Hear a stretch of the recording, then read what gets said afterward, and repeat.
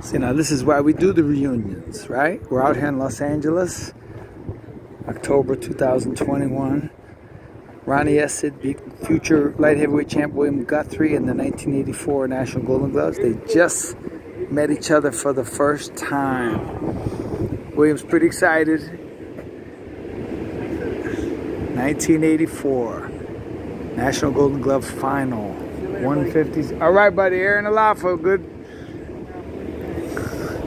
Here we go. Let me do a little video. So here we go. Now you haven't seen each other since you fought? 1984. You haven't seen each other since 1984. National Golden Gloves. Oh, of course, of course. Nice. You just seen him for the first time. Right. There we go. There we go. I thought he was going to kill me. That's good stuff, man. That's good. That's good. That's good. Now listen. Now in 80, it must have been 86, I think. James Saulnier, this guy right here, you fought him at the U.S. Championships. Wow. Yeah. 80. I think it was Beaumont, Texas. What was that? 86, right? Probably so. James, was it 86? 86. 86, you punched William Guthrie in the face a couple times?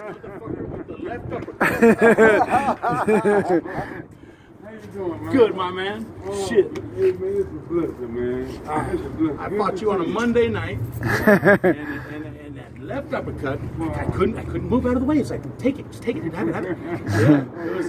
But then, so you went. I thought you went on to win it that year. What year was it?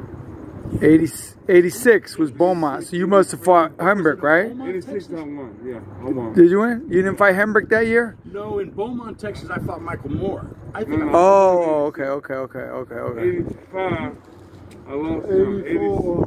No, he's talking about the U.S. Championships. You won the Golden Glove. Yeah. No, U.S. Championships, not. I lost in the finals. Hembrick. Hembrick. Yeah.